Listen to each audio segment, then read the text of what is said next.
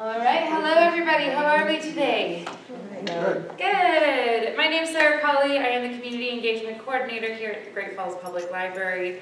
We are here to connect people and knowledge, to empower folks to find the information that they want as they go about their day-to-day lives. And part of that is making sure that we can connect people to activities and guides to make sure that they recreate responsibly, wise, and know where they're going prior to going, because that is pretty important.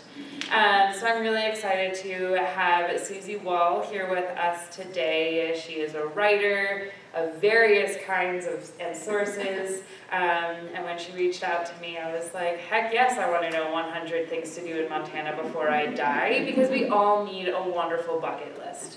So I don't want to take up much more of your time, but just for emergency purposes, the restrooms are out the door to the right, and then emergency exit is out the door, to the right, and to the right again. In case of an emergency, please do not take the elevator. And without further ado, I invite Ms. Susie Wall up here to give her presentation for today. Thank you all so much for coming out. So a little bit about the book. It's broken up into 5 sections. There's food and drink, music and entertainment, sports and recreation, culture and history, and shopping and fashion. And I want to make sure that I emphasize it's a list and not a ranking in any way, so please don't think I'm counting these things down. I think number 1 is just as amazing as number 100. I've got pictures throughout, which I'll talk a little bit more about in a second. Insider tips, like the best seasons to visit, recommendations to get tickets ahead of time if it's a one-time event, so you can avoid the lines at the gates. And then I put together some fun itineraries in the back of the book for the 4 seasons, but also some themed itineraries like how to get on the water across Montana, or a couple's road trip. So some fun road trips that I had a lot of fun putting together. Real quick, these pictures here, the first one is the margarita pie at the Iron Horse Cafe and Pie Shop in Three Forks, a place I discovered myself last year. The middle one is the swinging bridge across the Kootenai River, the Kootenai Falls. There's a nice little hike that you need to take, not too long, to get to the bridge, and then you can walk over it and get an incredible view, especially when the river's really running hard. And that's between Libby and Troy. And then the Garden of 1,000 Buddhas in Arlee. So a little bit about me. I am originally from Oklahoma. My husband and I moved to Montana and Missoula specifically in 2007. At the time we were living in Estes Park, Colorado, which is a beautiful place, but it's very touristy and it just didn't feel like home. I had a long commute down to the valley because there wasn't much work up in Estes. So one day, I put about 6 months into one day. We made this big plan, and we put all our camping gear in our little Toyota Echo and stuffed it with all the provisions we could fit, and we hit the road and drove around the country for 6 months, looking for what we hoped would be our next forever home, and we definitely found it in Montana and Missoula specifically, and we've just loved it here ever since. I'm a freelance writer specializing in travel. Freelance just means that I don't work for one particular publication or outlet. It also means that I have to go out and get work myself, which I'm constantly doing, but that's kind of the fun part, I think. This is my first book, but I've written numerous articles, both online and print publications, for a variety of subjects. A lot of those are for Montana-based magazines. We're very fortunate, I think, here in the state to have a lot of magazines that are published specifically in Montana. So I've written for Montana Quarterly, Montana Outdoors, Distinctly Montana, and I write regularly for Missoula Valley Lifestyle, which is a nice little community publication we have in Missoula. And I say specializing in travel because, again, as a freelancer, I can say I specialize in whatever I want, so I'm going to say travel. But I do write regularly for Northwest Travel and Life, which is a really nice print publication, one of the few out there that's specializes in pretty localized travel. The magazine is based in Washington, so I write a lot of Montana articles for them, but also Idaho, Oregon, Washington, and a few British Columbia even. And I try and be active in the community as I possibly can, as I'm sure most of you guys are. You wish you could always do more, but I am the program coordinator and on the board for Missoula's Five Valleys Audubon Society, so I love to go birding. Still not all that good at it, the identification part, but I enjoy it. And a few other ways of trying to give back. So this is really the only slide that has pictures that aren't in the book. This is my husband Dave in the corner there with this big guy at a rest stop in Washington. This is me along the Enchanted Highway in North Dakota. I like to say I'm the short one there in case anybody doesn't know. The bottom one corner is the Oregon coast, one of my favorite places to travel when not traveling around Montana. And then this is Dave and I at the Sperry Chalet in Glacier National Park. Not in the book, but a really neat place to visit. And then this last one in the corner here is in the book. This is Freeze Out Lake Wildlife Management Area up in Choteau. Whether you're a birder or not, I think it's just an incredible place to go during the spring migration. It happens the end of March, beginning of April, when thousands and thousands of snow geese come through, lots of swans as well. And I think this last spring, the high count for the day was 117,000 snow geese. So it's just an incredible experience to be there and watch those thousands of white birds fill the sky and the ponds. So what inspired me to write this book? This is Bannock State Park, one of our many state parks, and one of 7 that I was able to write about in the book. This is our first territorial capital, if you're not familiar with Bannock. And when you're there, there's a hill that you can climb that's where the original cemetery is for the settlement. And you have this beautiful view, but then you also get to wander among the headstones, which I think is kind of neat. Learn about the early inhabitants of Bannock. A lot of you are probably familiar with this quote from John Steinbeck in Travels with Charlie. I'm in love with Montana. For other states I have admiration, respect, recognition, even some affection, but with Montana it is love. And as cheesy as it is, this is just how I see the book. This is my love letter to Montana. But I also hope that I can help to promote and support our small businesses. I think we're pretty fortunate here that we don't have a lot of large population centers, which means we don't attract a lot of chain businesses. And it doesn't matter to me where you go in the state, from Tiny Terry to Billings, you're going to find people that are working very hard in those communities to run restaurants, independent bookstores, hotels, art galleries that feature local artists, and I just think personally it's very important that we spend our tourist dollars there, whether you live here or not. I also hope to bring attention to our important historical sites. Montana's got such an interesting history, but also somewhat painful history at times, and I just think it's personally really important that we learn about that history if we're going to live here, and definitely bring it forward to our decisions and our actions today. And then on the fun side, I hope to encourage both locals and tourists to embrace our quirky side and really find those weird and wonderful tourist sites. So this picture on the bottom here is the Sculpture in the Wild in Lincoln. It's a beautiful walk through the woods, through the Ponderosa pine forest, and you come upon these dozens of very large sculpture installations that do a great job of blending into the environment. You could go there every day of the year and it would look different depending on how the snow falls and the light hits. This is called Tree Circus, and you can actually walk inside there. They've got a few tunnels, and you can run your hands along the walls that are made up of thousands of alder and willow branches. And then this picture here is the Missouri River ferries. Has anybody ridden one of the ferries? Okay, cool. I'm glad I get some, and then I hope I can help people discover these also. So this, there's 3 ferries, Carter, Loma, and Winifred. This is the Carter River Ferry, or I should say Carter Ferry. They all go across the Missouri River. This one's just north of here, and I could easily talk about these all night because I just think they're so cool and so Montana. But they're free. They run 7 days a week, 12 hours a day often, as long as the weather holds. And some of the, I think the Carter one at least is close to 100 years old.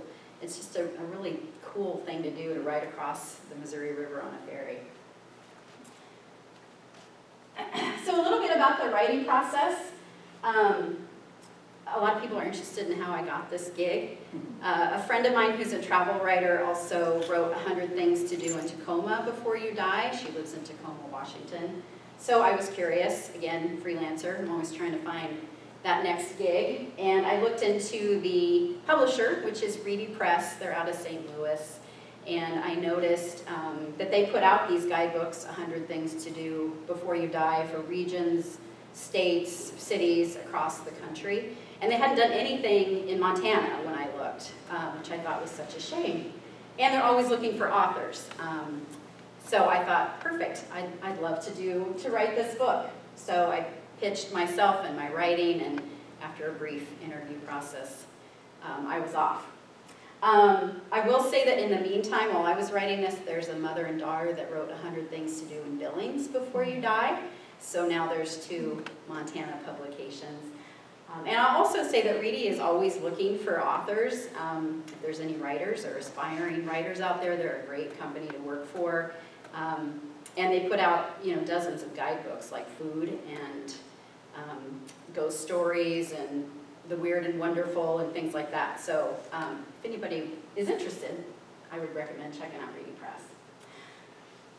As I mentioned, this is my first book, so there was a lot of challenges for sure in writing it. But last year especially, I just had the time of my life putting it together. The joys much outweighed the challenges. But my biggest challenge by far was what to use and what not to use, how to narrow it down to 100 things, because I could have easily written double or triple that. I keep talking about a second edition. I can't wait to put that out because the list was constantly changing, and pretty much up until my deadline in September, I was crossing things out and adding things. And it just kills me that I couldn't put a lot of the things that I wanted to in the book. But in the end, my 2 goals were that, one, I really tried to cover the state, north, south, east, west, not focus on those large population centers, but just cover as much as I could. And also, of course, I'm going to put some things in there like the sip and dip that everybody knows about if you've lived here for any length of time. But I also hope that even if you have lived here for quite a while, I help you discover 1 or 2 new things. And since I've been doing these presentations, I have had people come up to me and say, I've lived here all my life and I've never heard about this. So that's truly the biggest compliment that I can have. The other challenge was the photography. As the author, I was required to supply all the pictures in the book. There's quite a few black and white pictures and a really nice color section in here. I have taken pictures before to supplement my writing, but it's really not my strength. So it was really fun last year to stretch that creative muscle and see if I could take those pictures. But I am proud to say in the end, they are all my pictures except this one in the color section, which is a beautiful picture of Quinn's Hot Springs Resort in Paradise that was taken by Noah Kauser Photography. And I would have liked to take that picture, but I just didn't think I could go into a hot springs and start snapping photos of people in their skivvies. So luckily I got that from Noah Kauser. So these are some things, just examples that I didn't use for various reasons. The first one here is the Glacier Park Lodge in East Glacier, one of the national park lodges in Glacier. And it took me about 2 seconds to line through that. Lots of people know about these. They're booked up years in advance. I didn't think I was really going to help anybody discover something new. The middle one is the Archie Bray Foundation in Helena. The main primary primary function of it is as a school for the ceramic arts. You can go in as the public and walk around the grounds and see these really neat ceramic creations, and they have a nice gallery there. But because its main function is as a professional school, I just didn't think it belonged in a guidebook. And then the last one, I really wish I could have added. This is Big Hole National Battlefield in the Big Hole area. It's a beautiful and very moving place commemorating or recognizing one of the Nez Perce battles. In the end, I just didn't think I had room for more than one battlefield, so I wrote about Little Bighorn Battlefield and Hardin for various reasons, but I'd highly recommend visiting Big Hole if you're in that area. So some fun stories from the road. After living in Montana since 2007, Dave and I just love to travel. It's still my favorite thing to do, just to set off on a road trip for the weekend.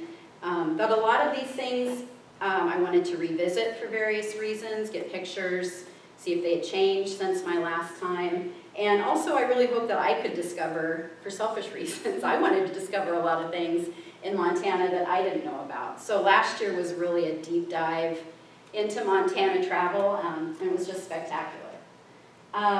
You guys may recognize this. This is the River's Edge Trail here in Great Falls. I haven't taken the whole trail.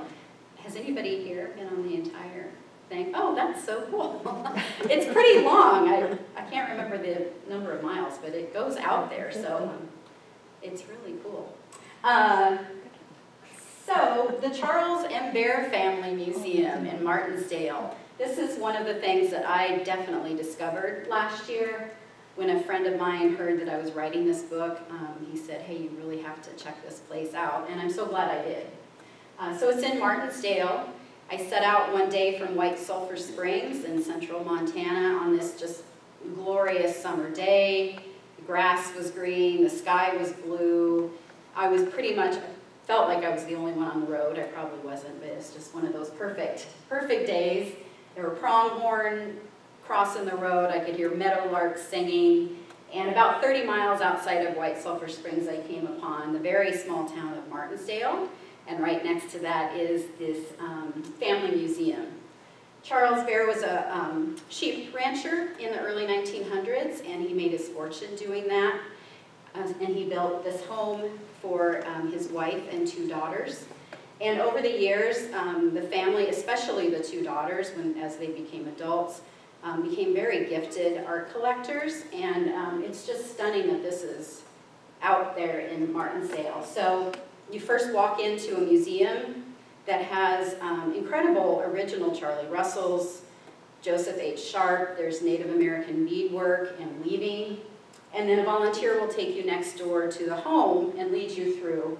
And each room is more stunning, I think, than the next. That the same art continues in the home, but there's also European and Asian art.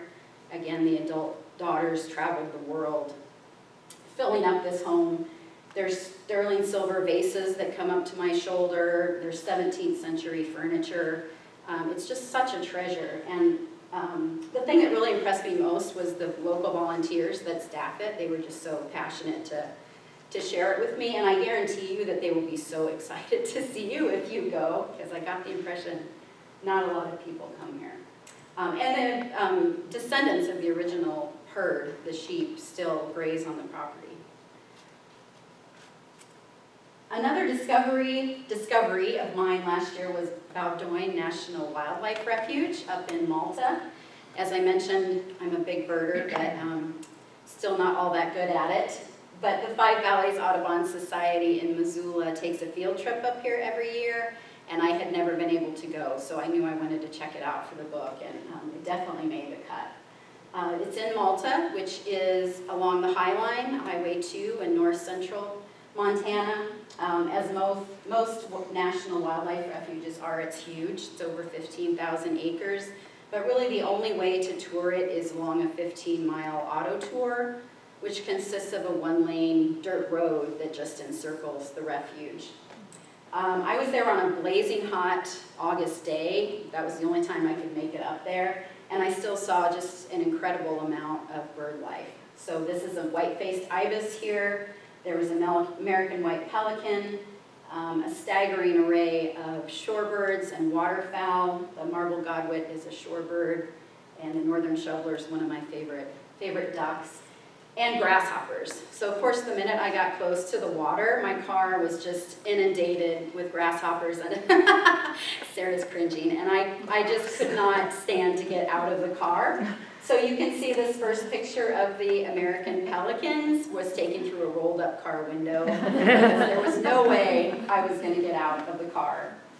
Luckily, I pulled up a little bit, and a little breeze came up, and I could hop out just for a few seconds and get this white-faced ibis. But I was finding grasshoppers in the nooks and crannies of my car for weeks afterwards.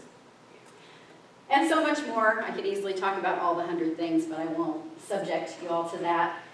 Just a few things. The Montana Dinosaur Center in Bynum along the Rocky Mountain front. It has a great little museum, but they also give half-day and full-day tours where they'll take you out to look for dinosaur bones on private lands along the Rocky Mountain front. And it's incredible. They're just laying on the ground. This is Dave holding a hydrosaur, I think, vertebrae. He'll tell you what's a rock, what's a bone. And of course, I was constantly getting those two mixed up, but it's just amazing that we have access to this. Pictograph Cave State Park in Billings, again, one of our many great state parks. There are 3, they call them caves, but it's not like a cavern like Lewis and Clark caverns where you can walk in. It's really just big holes in the rock, but it's still pretty incredible. This first one here is the actual pictograph cave. So you just stand in front of this immense carving in the rock, and these ancient pictographs or drawings that are, you know, thousands of years old reveal themselves on the dark back wall. Again, really cool that we have access to it. The picture here on the bottom left is Tyser Botanic Gardens in Jefferson City.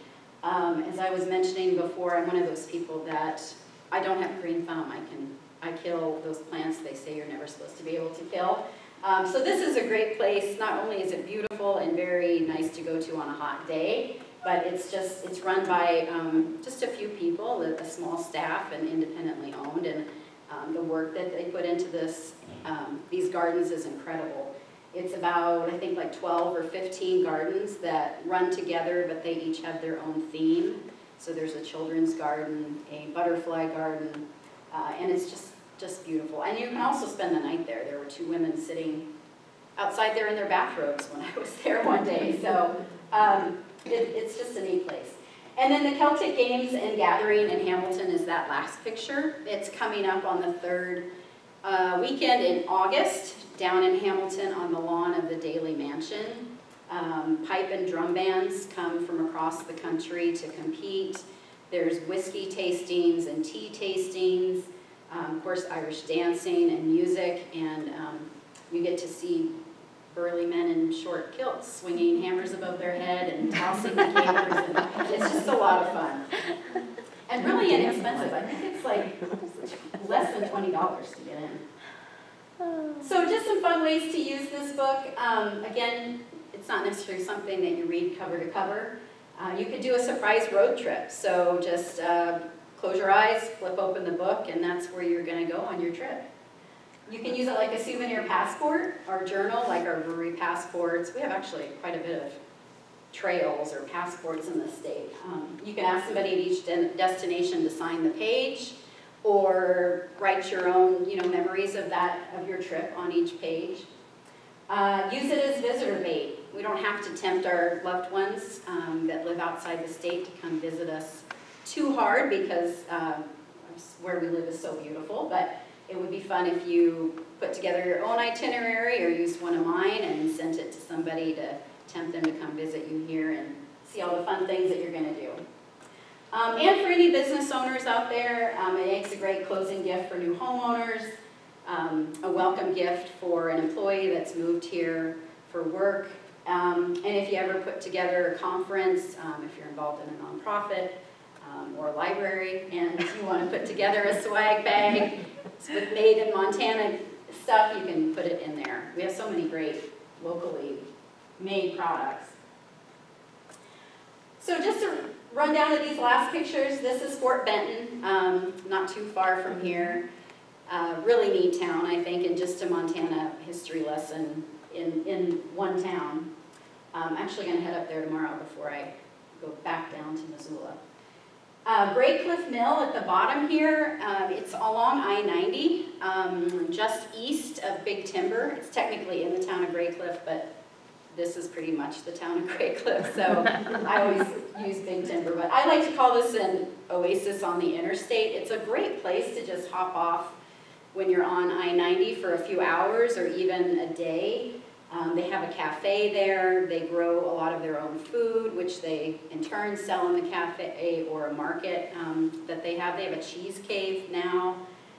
You can go horseback riding. They have trout ponds that you can go fishing in. There's a shop for kids to make wooden toys, and they just recently added a fiber arts room where you can go learn how to use a loom and make your own shawl.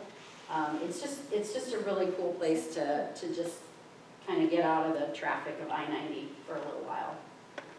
And then the last one here is one of my probably favorite things. Not that I should play favorites, but favorite things to do in Montana is the Gates of the Mountains boat tour, just north of Helena on Holter Lake. I think that's right. Along the Missouri River, beautiful boat ride, but also a great way to learn about the history of that place and the geology. And they're, I think, about to not celebrate, that's a bad word, recognize the Man Gulch fire. It's 75 years now. But they do make on this tour, they do make a stop there and talk a lot about the history of that devastating fire.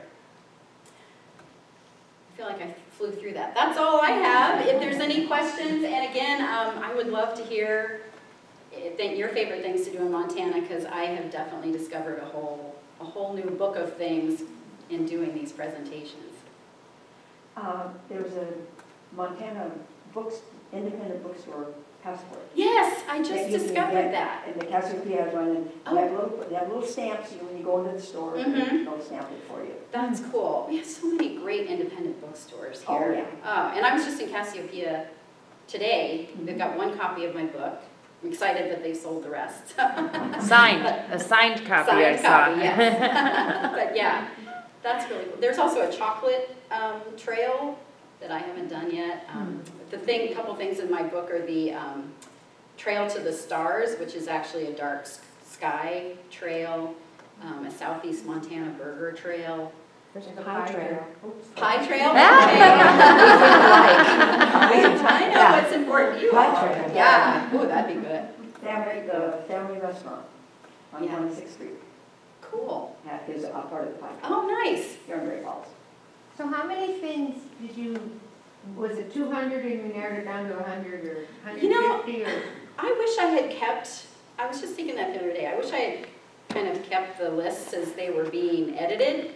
I don't know what I really started with. I tried to just sit down when I first began and list 100 things, and it just was kind of organic from there. I added and took away, and so I probably had at least 200 or 300, and some of them I would just, like the Glacier Lodge, just line through really quick, but others I even went to some things and decided I just couldn't, it wasn't feasible to use them for whatever reason, so, yeah.